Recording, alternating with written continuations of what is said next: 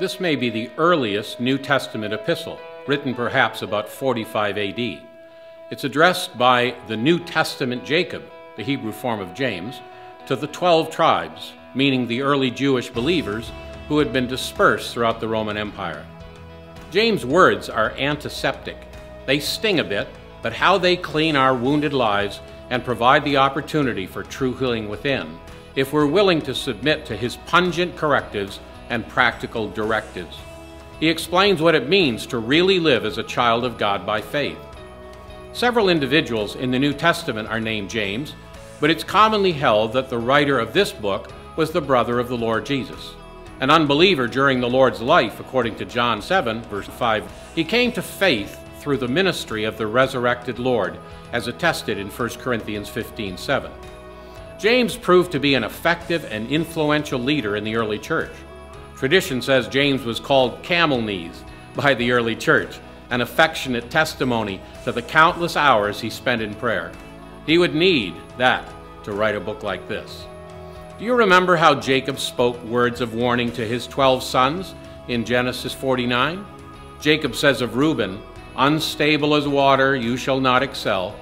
James writes, "He who doubts is like a wave of the sea, driven and tossed by the wind." Jacob says of Simeon and Levi, "Cursed be their anger, for it is fierce, and their wrath, for it is cruel." James writes, "The wrath of man does not produce the righteousness of God." And so they write, paralleling one another.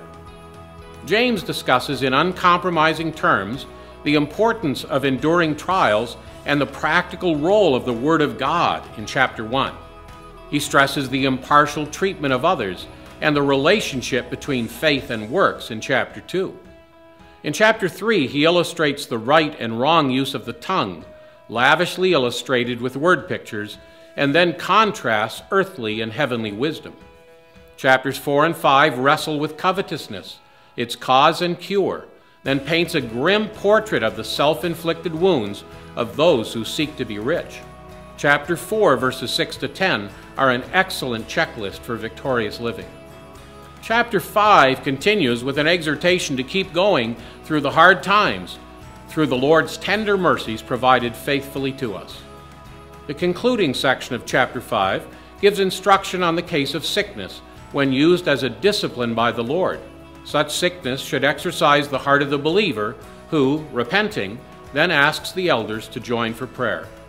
As a demonstration of restoration to fellowship, oil, symbolizing the fellowship of the Holy Spirit, is applied to the now recovered saint. This last chapter presents Job as an example of endurance in suffering, then Elijah as an example of earnestness in prayer. Is James' teaching on faith and works at odds with Paul in Ephesians 2, where he writes, "By grace you have been saved through faith, and that not of yourselves. It is the gift of God, not of works, lest anyone should boast"? Of course not. Just read one more verse. "For we are his workmanship, created in Christ Jesus for good works."